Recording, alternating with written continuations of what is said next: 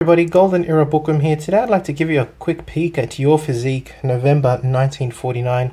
On the cover is Abe Goldberg, and at this point Abe Goldberg begins to really be featured a lot in Joe Weider's magazines, and in the later issues that I'll show you over the weeks, you can really see the amazing ribcage development that this man developed.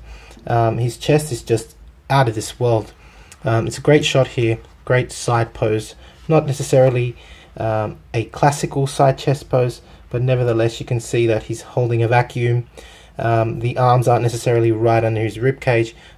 He's just presenting his chest mainly. That's the purpose of this pose. Really awesome shot there of Abe Goldberg. Now the articles in this particular magazine, I think there are just only a few that I really enjoyed. This one on Malcolm Brenner was really awesome. This guy looks very athletic if I just zoom in the images for you, and you can really see he's got a very athletic yet very powerful physique, and I will probably cover this guy in a future video just to let you know more about him. I thought he had a very athletic and aesthetic physique, therefore worth covering in a future video. Now this article is interesting on the American weightlifting history, where it covers George F. Jowett and his I guess the changes that he made to the Olympic lifts. There used to be a lot of lifts that used to basically test the strength of athletes back in the early 1900s, and George F. Jowett along with Alan Calvert basically created the 3-lift system. Basically being the military press, the snatch, and the clean and jerk, after which by the 1950s, 60s, or 70s, I can't remember when, the military press was omitted. And now, of course, we only have the clean and jerk and the snatch. It also mentions the beginnings of the AAU and the rise of Bob Hoffman's York Barbell Company. A very interesting read indeed. Next is a great shot of Val Njord, who is now constantly featured as really the bodybuilder's sweetheart, as it says, a pinup girl really in these magazines.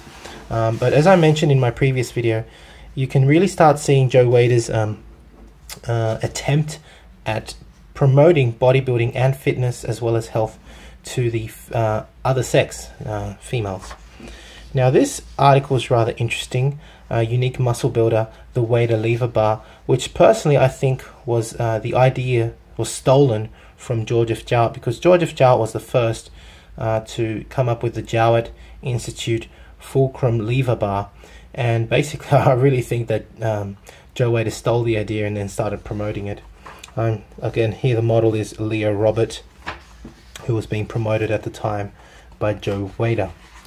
Now abdominal muscles is a really cool article written by none other than David Willoughby, and he basically talks about the anatomy and the importance of waistline development, which I've already covered in several videos. Now here's a great shot of George Eiferman in this article. I want to zoom it in for you. You really see what I love about it is the size of those deltoids. Jesus Christ, look at that. It's amazing. Amazing shot. Of course his biceps are full. Great shot of Eiferman. Great shot. That's all I liked about this particular article, was the shot of George Eiferman. Now throughout this magazine, actually, this wasn't a very interesting article either. Short stature and height increase through bodybuilding. I don't really think so. I don't think bodybuilding really improves your height. I don't think that's correct. But anyway, these shots of Ed Theriault are just amazing. Check out that vacuum. That deep vacuum is insane. And throughout this magazine, there are more shots of Ed Theriault and his amazing ability to hold a vacuum in these classical poses, which I'll get to in a minute. Now there's another article here, again Joe Weider promoting his equipment in showing you how you can use a squat rack, which basically is another version of a power rack for developing power. Interesting article in that the form of power training advocated here is that you can do all sorts of partial movements in these basic power exercises, such as partial squatting, partial pressing, etc. Pretty interesting. I may cover it. I think covering an article on partial movements is very beneficial, especially for people that are trying to develop more strength. So it's something that I've actually always wanted to do, except for my injuries. I haven't really gotten to that level yet, but it is very advanced, and again, it helps you break through barriers because it does build up your ligaments and tendon strength, which is very important, of course, if you wish to build muscle. Now these are the shots I told you about earlier. I mean, the vacuum shots here of Ed Theriault are absolutely fantastic. I really want to zoom in these, especially this one. That is a pose that is just not seen nowadays. It's kind of like a victory pose, but with a vacuum, and not really. I mean, I don't know what to call it, but check those out. They are fantastic. I love these shots. Look at his ability to spread his scapula out. They are his scapula. Can you believe that? That's incredible. These shots are awesome. I love these shots. Yeah, that's Ed Theriault, a short man, but he had a very powerful Herculean physique. I love those shots of Ed Theriault. That's about it in regards to this magazine. Actually, this article about the Saxon brothers, I was criticized recently by some people when I made the video about Saxon. People complaining, you know, some haters always got to hate and complain about what you say.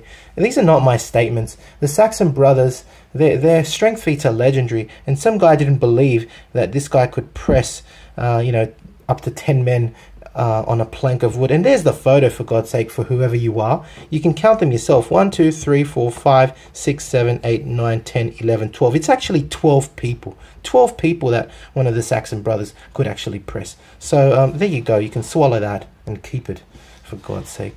Anyway, these are some awesome articles, awesome history. Hope you've enjoyed this look at your physique, November 1949, with Abe Goldberg on the cover.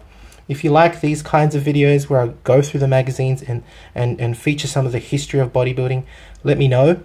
I am considering whether I should continue them, because I don't exactly get all the views that I'd like to, even though I think it's quite an interesting part of bodybuilding history. But if you do enjoy them, please give it a thumbs up, share them, and subscribe if you haven't to the Golden Era Bookworm yet. Leave me your comments. Thank you for watching, and I'm out. Bye.